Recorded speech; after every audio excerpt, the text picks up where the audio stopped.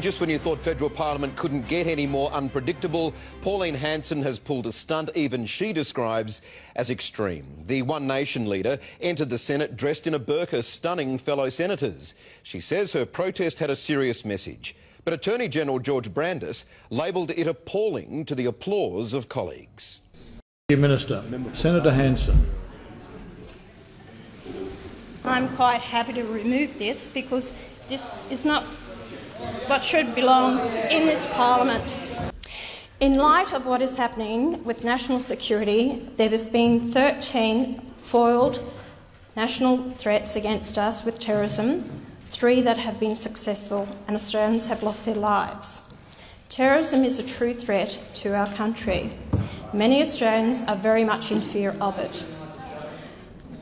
Order. What I would like to ask on behalf of the Australian people, considering there has been a large majority of Australians wish to see the banning of the burqa. Our 2 former Prime Ministers, Order. Julia Gillard... Senator Hanson, the time for asking the question has run. Attorney-General, Senator Brandis.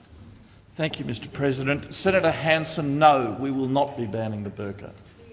Now, Senator Hanson, I am not going to pretend to ignore the stunt that you have tried to pull today by arriving in the chamber dressed in a burqa, when we all know that you are not an adherent of the Islamic faith.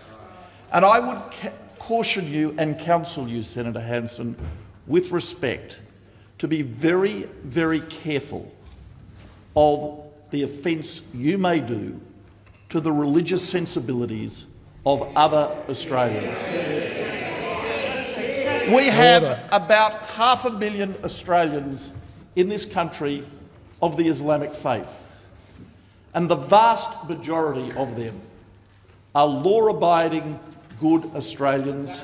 And, Senator Hanson, it is absolutely consistent with being a good, law-abiding Australian and being a strict adherent Muslim. Now, Senator Hanson, for the last 4 years, I have had responsibility preeminently among the ministers subject to the Prime Minister for National Security Policy.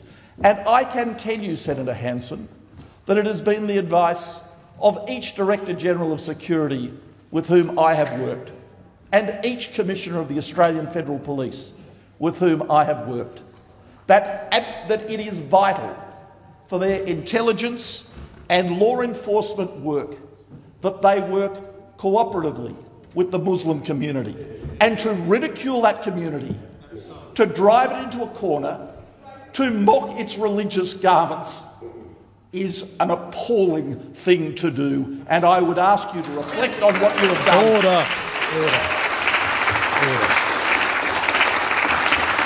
Order.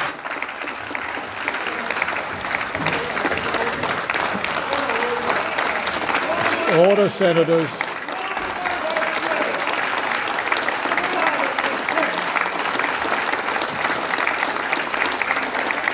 Senators on my left, please resume your seats. Senator Wong, on a point of order. If I could, by leave, make a very short statement. Is leave granted? I think the Senator Hanson-Young, are you objecting to leave? I'm not Senator Hanson-Young. Oh, Please Senator address Hanson, me. my apologies. Are you objecting to leave being granted? Yes, I am. Well, leave is not granted, Senator Wong. Senator Wong, leave is not being granted. A point of order, Senator Wong. Point of order. I make Senator a Hanson, point I'll listen to a of point of order. order first. Point of order, Senator Wong. Thank you. My point of order is this. If I had the opportunity, I would move to congratulate the Leader of the Government on that statement. Well, and I make this point on behalf of all of us on this side of the chamber. It is one thing to wear religious dress as a sincere act of faith. It is another to wear it as a stunt here in the Senate chamber. Senator Wong. Senator Hanson, are you asking your supplementary question? Or My supplementary question is...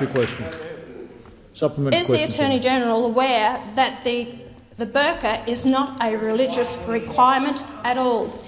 My question is, will the Attorney-General then ban the burqa in this House for in future as a security risk? And also the fact is that the people of Australia have the right to see the face of a person that they elect to this parliament, and they are the person who is actually going to be making decisions in their parliament on their behalf. Thank you. Before I call the Attorney-General, it's in the purview of the presiding officers, not the Attorney-General, to determine what happens as far as security is concerned within Parliament House.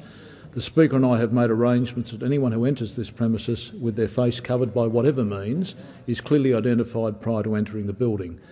And further, the first thing I ascertained when you walked into the building into the chamber dressed as you were, I wanted to ascertain who you were, and that was verified to me. I make no further comment about the dress that you wore. Attorney-General, do you have any comment that you wish to make in relation to that matter? Attorney-General. No. Thank you. Senator Hanson, a final supplementary question. I will.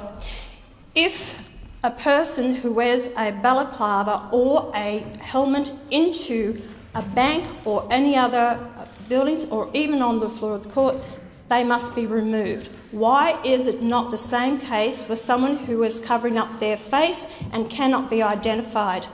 Will the government make changes to these laws? Attorney-General. No. Thank you, Attorney-General.